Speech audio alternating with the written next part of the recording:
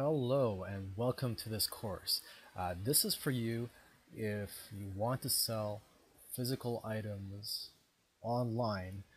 It could be things that you get from a wholesale suppliers, or it could just be products that you want to get rid of in your home, or it could be products that you get from thrift stores or garage sales.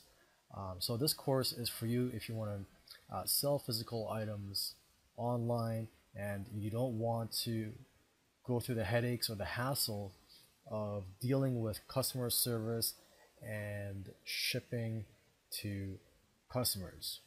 And so the ideal way to do all that is to go through Amazon's FBA system.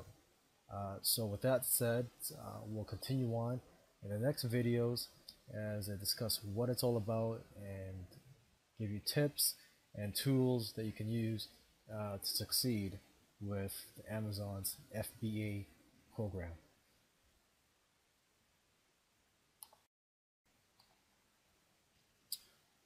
Alright, so in this video I want to talk about what FBA is. FBA stands for Fulfillment by Amazon. And basically the benefit of Fulfillment by Amazon is that you can sell physical items on Amazon without having to store any products in your house or having to ship them to customers and handling customer service, because Amazon will do all of that for you through their FBA, Fulfillment by Amazon. Okay, all you need to do is send your items to Amazon's warehouse and they will do the rest. And they will even do the customer service for you.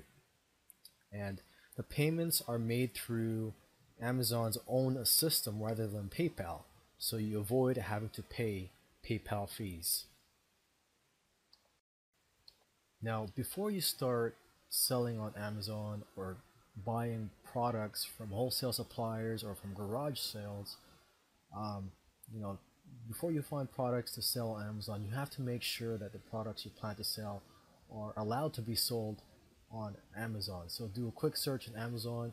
There's a page here on restricted products, information about that. There's also a list of restricted brands that you're not allowed to sell on Amazon. So you can find that list on Amazon. You could also go to a seller's forum on Amazon in which they update it more frequently with which products or brands are restricted and that you're not allowed to sell on Amazon. So here is a quick list for you. You'll see that on here. There's Microsoft, Apple, Chanel. So some popular brands that you are not allowed to sell on Amazon.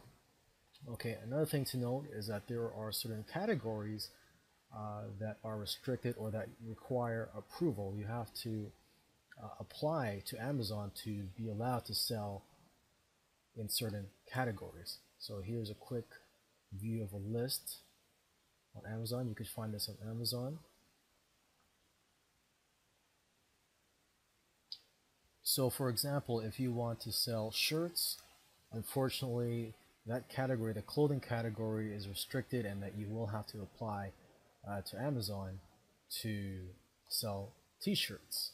And another thing that sticks out here is health and personal care. I mean, that's something I love to sell in. So that's, if you have some health products that you want to sell, you would have to apply to Amazon to be able to sell health products on their site.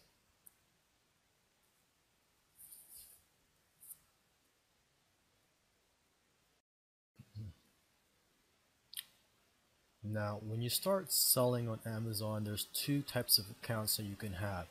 There's the Pro Merchant account and there's the individual account. Now, if you choose to go with a Pro Merchant account, the cost for that is $39.99 per month, or $40 per month. And if you go with an individual account, there is no subscription fee for that. You just pay 99 cents for each item you sell. So basically, if you think that you're going to sell more than 40 items each month, then it makes sense to go pro. Otherwise, just start with an individual account. And of course, you can always upgrade later to a pro account, and vice versa. So if you start with pro account, you can always go back to an individual account. Now, one of the main advantages of having a pro account, though, is that it allows you to sell in more categories.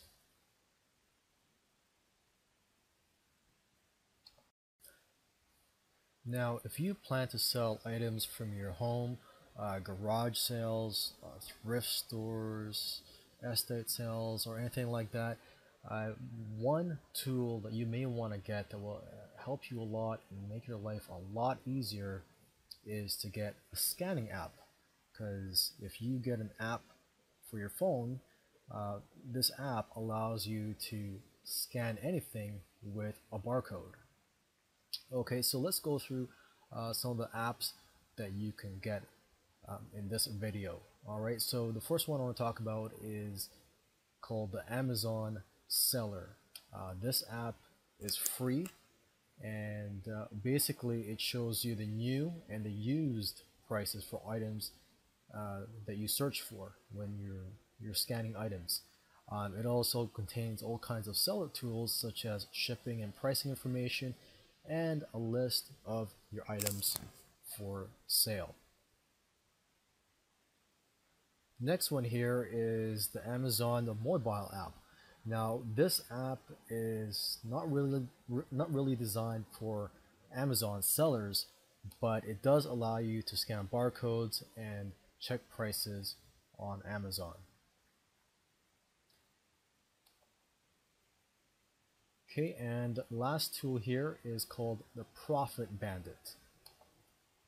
And basically, this tool, it's not free. I believe at the moment it's a one-time payment of $15, but it's one of the most popular tools out there for Amazon sellers. It's got a lot of useful features, and it's available for iPhone, Android, and iPads.